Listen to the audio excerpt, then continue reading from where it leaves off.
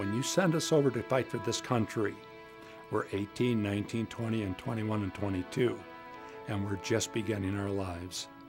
When we come back disabled, we have to learn to live again.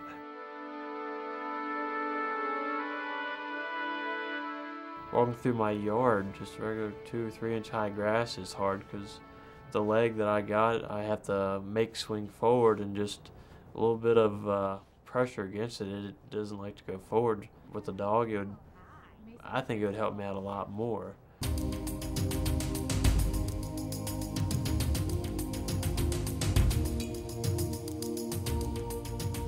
Before, when I would fall, I'd feel isolated and alone. For instance, I fell in Arby's once. My cane went flying 30 feet, dropped my tray, food everywhere. And about 10 people just kind of looked at me, confused. Should they help? What do we do? Eventually, I had to crawl myself over to a railing and pull myself up. And it got to the point after that where I was afraid to go by myself into a restaurant or a convenience store, for fear I'd end up on my face and crawling around on the floor again. With Clark, I don't have that worry anymore. They give them the courage to leave the house when maybe they didn't have it before, whether it's an insecurity or a fear or it's just being alone. I think I'm most proud of an organization like Freedom Service Dog in the sense that they care. The people that run the organization care. I'm very proud of the relationship this office has with Freedom Service Dogs. There's nothing like it across the country. The most amazing thing about our organization is when a client comes back and says thank you, tells us a story, and the dog was there to help them. I suffer from post-traumatic stress disorder. Sometimes it can be pretty extreme, flashbacks, nightmares. Since I've had Clark, it's improved quite dramatically. Clark will open a door for me. Here at the office, he sees the elevator button, he pushes it, calls the elevator, we get on the elevator, and we go to work. We started Operation Freedom, which really was just purchasing dogs for veterans.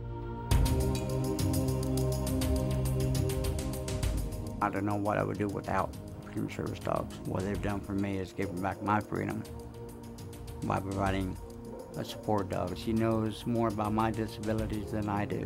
She knows what I need before I do it. She's my legs.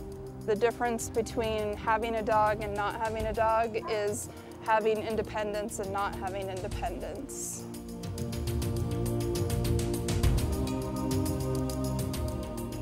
When I get a dog, it'll actually help me so that I don't actually have to depend on the walker all the time.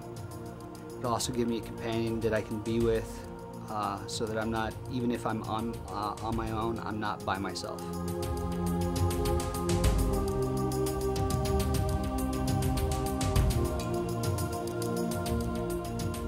At this point, I'm just waiting for them to be able to find a dog and have the funding to be able to train the dog and provide it to me.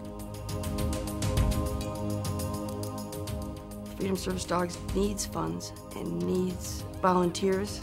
The need is greater than the supply by far. Every one of us veterans is somebody's mother, brother, sister, aunt and uncle, or dad and mom.